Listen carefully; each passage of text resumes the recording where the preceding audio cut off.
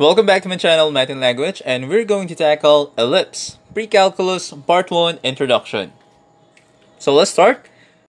So ano ba ang ellipse? Ellipse is yung set of all points in the plane, the sum of whose distances from two fixed points called the foci is a constant. So makikita nyo may two shapes dyan. So yung isa, para naman silang oblong. So mapapansin mo yung una is mas mahaba yung horizontal. Tapos yung isa naman, mas mahaba yung vertical. At iba rin yung equation nila. So para mas maintindihan natin yung ellipse, let's have some terminologies, guides, and ellipse formula table. So first one, we have the vertices. Ito yung plural ng vertex. Ito yung the point at which an ellipse makes its sharpest turn. They are also at the endpoints of the major axis. So always remember, ang vertices, lagi siyang nasa major axis. Ito yung endpoints ng major axis mo. So yung dito sa figure, makikita mo ito yung negative 3,0 at yung 3,0 yung blue. Next naman is the co-vertices. So co-vertices, ito po yung the points at which an ellipse makes its sharpest turns and are also the endpoints of the minor axis. So kanina, major axis, ito naman minor axis. Malalaman naman natin yung pinagkaiba ng major and minor axis. So for this image, ito yung pula. Ito yung 0, 2 and 0, negative 2. Alright, next one is the major axis. So major axis is the line segment connecting the two vertices of the ellipse. So ito yung mas mahabang linya kaysa dun sa minor axis. So papansin mo, pag yung ellipse mo ay horizontal, so yung major axis niya ay horizontal din. Kung ang ellipse mo naman mas mahaba yung vertical, so ang major axis will be on the vertical side. Next one, so kung may major tayo, meron tayong minor axis. Ano ba ang minor axis? Ito yung chord of an ellipse passing through the center and perpendicular to the major axis. At mas maikli siya palagi sa major axis. So napansin mo, kasama niya yung co-vertices, yung 0, 2 and 0, negative 2, ang minor axis. So minor axis and co-vertices, palagi magkasama yon. Moving on, let's have the foci. Ito yung plural ng focus. Ito yung two fixed points on its major axis such that the sum of the distance of any point on the ellipse from these two points is constant. So mapapansin mo, ito yung violet dun sa image, tapos nasa loob siya ng ellipse. Okay? Always remember, ang focus or foci ay laging nasa loob ng ellipse. Alright, next one. Center, the midpoint of the line segment joining the vertices of an ellipse. So ito yung midpoint ng dalawang vertices. Pwede rin siyang midpoint ng dalawang foci or dalawang co-vertex o co-vertices. Next one naman is A. A, it is the distance from the center to one vertex. Again, it depends kasi din sa textbook nyo rin or din sa teacher nyo kung anong tawag dito. Basta dito sa lesson na to, it is the distance from the center to one vertex. You need to know pa rin kung yung distance ng center to one vertex kasi dito tayo mag-a-apply ng formula mamaya at tutulong sa atin sa pagsagot ng mga problems. Okay, next one is letter C. C naman, it is the distance from the center to one focus. So kanina, ang A is the distance from the center to one vertex. Ito naman, ang C naman is the distance from the center to one focus. So, huwag kayong malito din ha. At syempre, kung meron tayong letter A at letter C, meron naman tayong letter B. Ito naman yung distance from the center to one co-vertex. So, always remember, itong B na to, dun siya sa minor axis ha, kasi kasama niya yung co-vertex eh. Okay? So, distance from the center to one co-vertex, which is in the minor axis, ito yung B. Alright, let's move on to the ellipse formula table guide part 1. So, we have an equation, x squared over a squared plus y squared over b squared is equal to 1. Pag yung a squared mo, kasama niya yung x squared, ang major axis niya coincides with the x-axis.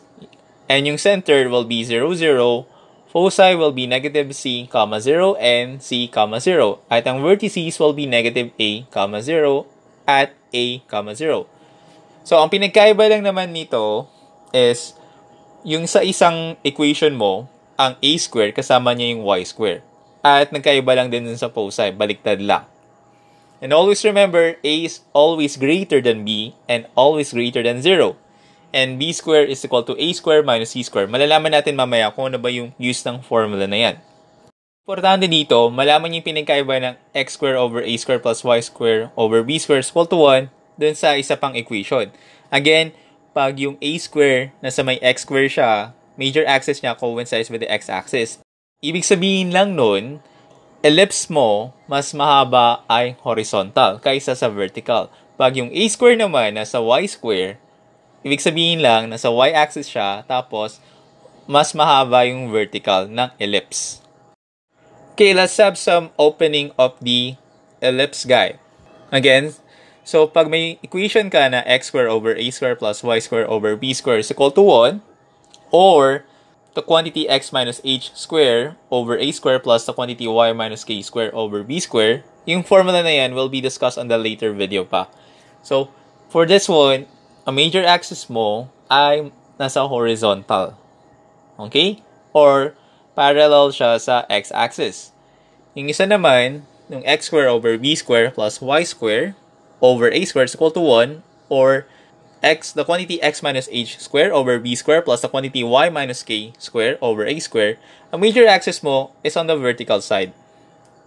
Alright, so let's have some equations of an ellipse at vertex 0, 0. Find an equation of the ellipse with center at the origin, or 0, 0 yun, 1 vertex at 0, negative 2, and 1 focus at 0, 1. Alright, so kung may problem na binigay sa inyo na ganyan, yung may vertex ka, tapos may focus at center at the origin, i-graph nyo agad para ma-visualize nyo kung anong magiging itsura ng ellipse. It will help you to solve the problem also. Always graph it.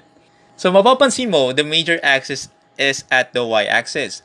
Bakit? Kung saan ang focus at ang vertex, yung linya na yan, yun yung major axis. Always remember, ito yung magiging clue nyo para sa pagsagot ng problem. Okay, next one, hanapin natin yung value ng C and A. Next one, hanapin natin yung value ng C and A. So, visually naman, makikita mo, ang value ng C is 1 unit and ang value ng A is 2 units. Yung distance nila.